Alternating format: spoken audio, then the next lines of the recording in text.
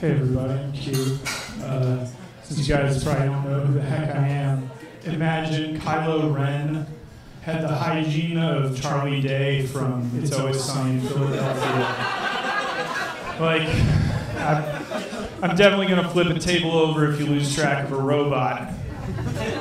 And nobody told me that 2 bags of chips isn't a real dinner. I got one of those faces where I just look like I'm mad all the time, you know? Like, I'm not actually mad, it's just the way my face looks. Like, I think it's the eyebrows, right? Because you have big honking eyebrows like this, and the whole world just assumes that you're like a misanthrope, right? Like, this is a historical thing. Like, you look at famous guys like Samuel Clemens. I mean, you guys have seen like Nietzsche's eyebrows, right? Me either. I just wanted you to think I was smart. Doesn't work if I smile either. If I smile, I just think I'm being a shitty-ass smug guy. There you go. I'm genuinely happy. No, I just look like I won an argument on how to pronounce the word misanthrope.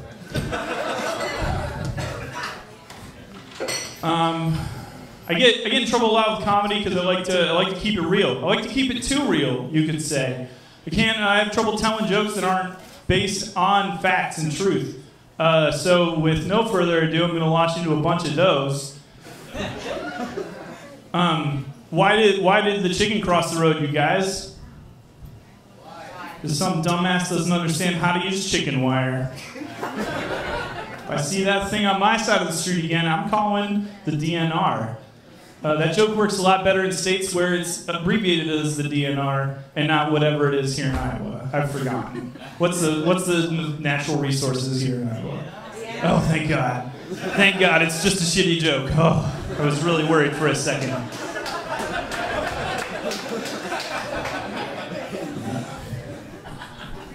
How many Korean guys does it take to screw in a light bulb? Just one. Provided he has the tools and the means to do so, just like anybody else. Although if he's getting up on a ladder, he should have somebody probably hold the ladder. I mean, that's just common sense. Like, you don't fuck around with ladders. Ladders are don't keep trying to tag a joke. You just keep moving. Knock knock.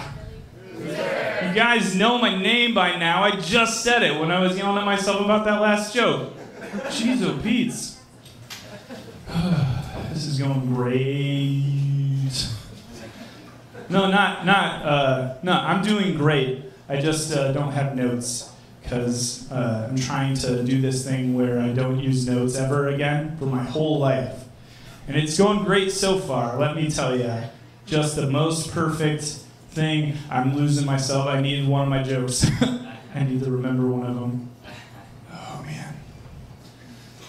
What do you think I can read out of that, Mr. Bronson? Ugh. You guys, why did the elephant cross the road? What? Some dumbass still doesn't understand how chicken wire works, am I right? Why does he even have an elephant? He's building a menagerie over there. They say that the greatest trick the devil ever pulled was convincing the whole world to eat that stick of butter that one time. And I think they're right. Because sometimes you eat the bar, and sometimes the bar is the one with the high-powered bar hunting rifle. This summer, the hunter becomes the hunted. In Bar Hunter 2, dude, where's my bar? Hunting rifle. That's about what that deserved. So, all right, I'm going to do something a little edgy for you guys. I like to do this impression of Tony from West Side Story. You guys familiar with the play West Side Story at all? Thank God.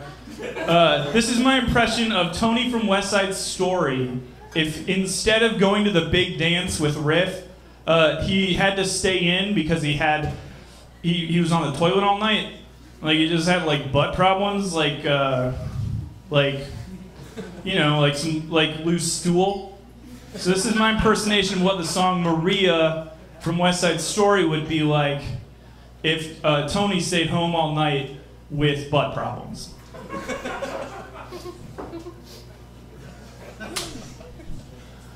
The most beautiful sound I ever heard.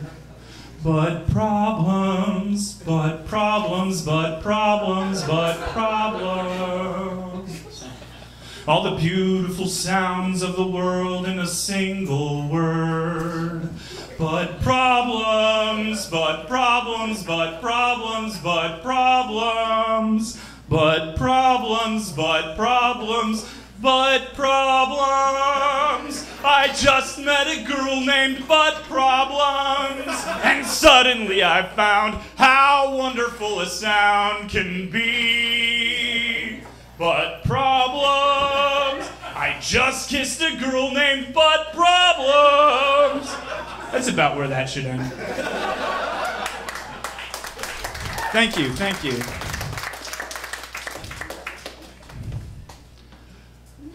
Now I won you guys over, I should probably talk about some serious stuff, right? It's time for social issues. You guys ever think about hamburger sandwiches? It's a serious thing. You guys, the hamburger sandwich was invented in 1890, right? 1890, by like 6 different parties. The cheeseburger sandwich, you guys, the cheeseburger sandwich, that wasn't invented until the Roaring 20s. That's 30 years. 30 years it took. Einstein figured out gravimetric waves before we figured out the cheeseburger sandwich as a whole. Like, think of how many millions of people died thinking, oh, the hamburger sandwich? That's the best burger sandwich I've ever had. They went to their graves. Mark Twain died thinking, oh, great. The best burger sandwich I'll ever eat is definitely a hamburger sandwich. And that's how he died. He went out with Halley's Comet well before the 20s. And it was like that until one fateful day, some amazing hero was just grilling burger patties on his grill. Keep in mind this is a flat top grill. Not like one of those fancy charcoal, but why would you even build one of those in the 20s? That's not a thing. Grill, and he turns to the other person that's there in order to make the scene work, and he says, hey. And the other person says, what's going on? And then he says, I need like deli thin cheese, like sliced cheese. Can you give me some sliced cheese? I don't know, man. Those are hamburger patties you got on that grill. I don't even know exactly what you think you're doing, but those don't get cheese. Hamburger sandwiches are a cheeseless sandwich. And then he mustered his courage, took a deep breath, and said, I know. I'm about to make something very much better. And then the guy handed him the cheese, which I didn't bother miming because it's really hard to mime handing someone something and then also mime receiving something from someone. Much harder than it is to mime opening up a Kraft Singles wrapper and then placing a single slice of cheese on it and then the other half of the slice of cheese because Kraft Singles wrappers were designed by Nazis. And he stood there staring at his creation. Are you just gonna leave that Kraft Singles wrapper on the floor, dude? Because I'm not picking it up. This is your whole cheeseburger revolution bullshit. Yeah, but the set's over, so I don't know what I'm gonna do about it.